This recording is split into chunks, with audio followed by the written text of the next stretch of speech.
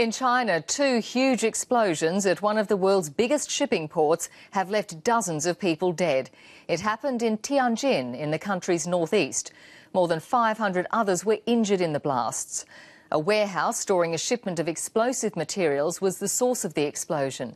Entire buildings were destroyed and hundreds of parked cars were incinerated. The explosions rattled the ground like earthquakes and were felt many kilometres away. China correspondent Hui Fentei reports from the port city of Tianjin. Residents had already been woken up by a massive blast and fire at 11:30 p.m. Then this. A much larger explosion and a terrifying ball of flame. The shockwave felt like an earthquake.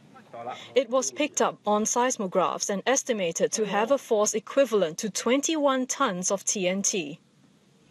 The state news agency says the explosions were in a warehouse storing dangerous materials.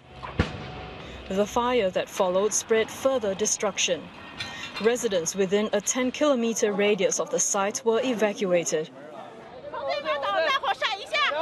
Hundreds of people were taken to the hospital.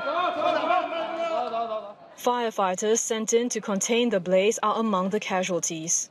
Some victims were suffering from burns, others hit by flying debris or trapped in collapsing buildings. We saw fire but didn't expect the explosions. I was actually quite far away from the site. I was working at a factory security booth. It was destroyed completely. Daylight revealed the carnage caused by this disaster. It's expected the death toll will continue to rise as rescue workers pick their way through the wreckage. The firefighting effort has been suspended, with authorities still unsure what dangerous materials remain in the burning debris. Black smoke is still rising from the site, even though it's been more than 12 hours since the explosions happened. All roads leading to the scene have been sealed off, and people are being advised to leave for their own safety because of concerns there may be more explosions. Chinese leaders have ordered a thorough investigation. Hui Fentei, ABC News, Tianjin.